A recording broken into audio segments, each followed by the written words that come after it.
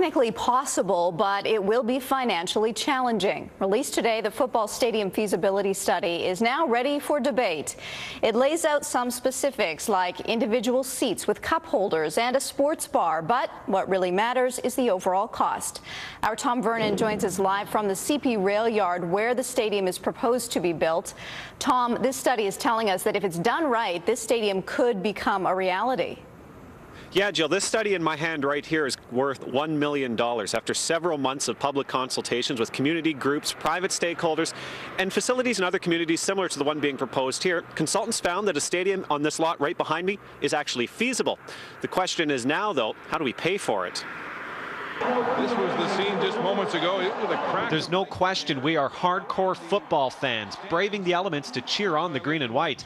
But soon, that could all change. Let's take a look.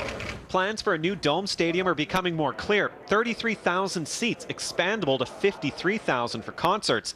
It would include an area for a sports bar in one of the end zones, a permanent Rough Rider Hall of Fame, and with just 31 events a year, it would generate a yearly profit of just over $1 million.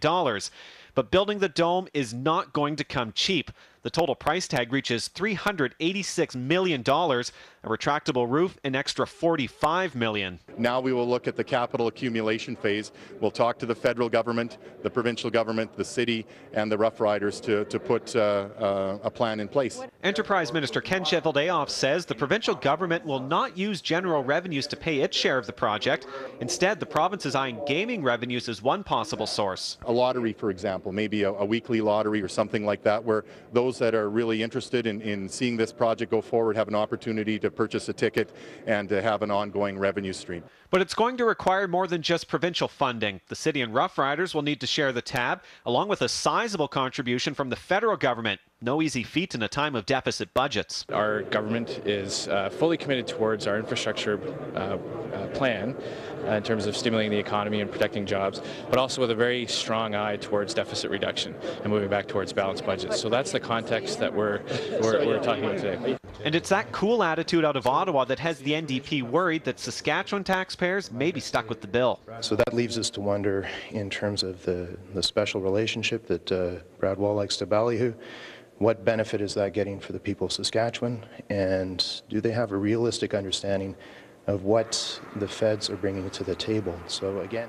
in terms of managing... Jill, no final decision has been made on whether or not to build this stadium. What Minister Cheveldayoff said today is that we'll find out in May or June where the four parties stand as far as a funding model. Now, if it does go forward, it'll still be quite a wait before we see any football games in it. CP won't be moving out of this yard until fall 2012 when they move out to the global transportation hub just west of the city. Jill. So we're back in the waiting game. Thanks very much. Tom Vernon reporting live from the CP Rail Yard this evening. Now, as Tom mentioned, the Rough Riders will also have a funding role in the new stadium. The team would have to pay to furnish their offices and locker room, as well as pay for the practice field attached to the building. The team says the success of the last 3 seasons has put them in a good position to contribute. We're talking, probably north of $10 million for facilities like that. And we would fund that, and we think that's fair. As for the city, Mayor Fiacco says it's too soon to know what its contribution will be, only that it will be paid for over the course of a number of years. The report is also catching the eye of key stakeholders in our city. Many have been trying for years to revitalize the downtown and warehouse districts. But will this $386 million stadium do the trick? Amanda Ferguson has more on whether the community thinks the stadium is fair game or a foul use of public funds. So it's $11 even, please. Paying some green for a piece of the Rough Riders has never been a problem for fans. Thank you, sir.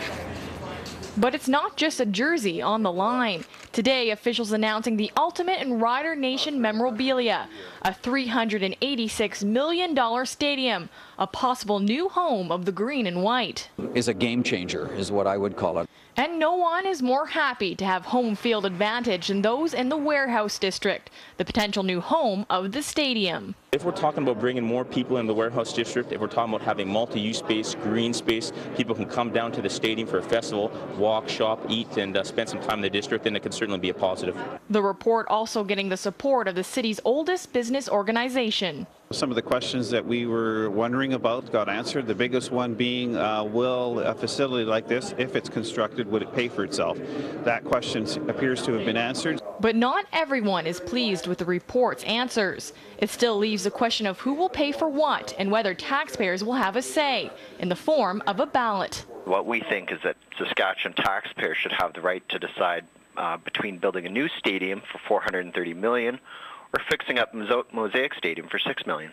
The mayor, for his part, believes he has a strong enough mandate to move forward, vote or not. I would suggest to you that if this was going to happen, the decision would be made prior to that election on funding. That's what council was elected to do. On your MasterCard. Whoever pays, one thing is certain. It's going to take a whole lot of Green support. Thank you. Have a good day. Thank you. Thanks. Amanda Ferguson joins us now live in the newsroom. Amanda, nearly everyone has had their say on this, but where can the public go to have their say? Jill, the provincial government has set up an online forum for people to weigh on a possible new stadium. Now, if you have an opinion, send an email to this address, stadium@ciccorp.sk.ca. And for viewers that want to have their say right now, in just a few seconds, I'll be running to my desk.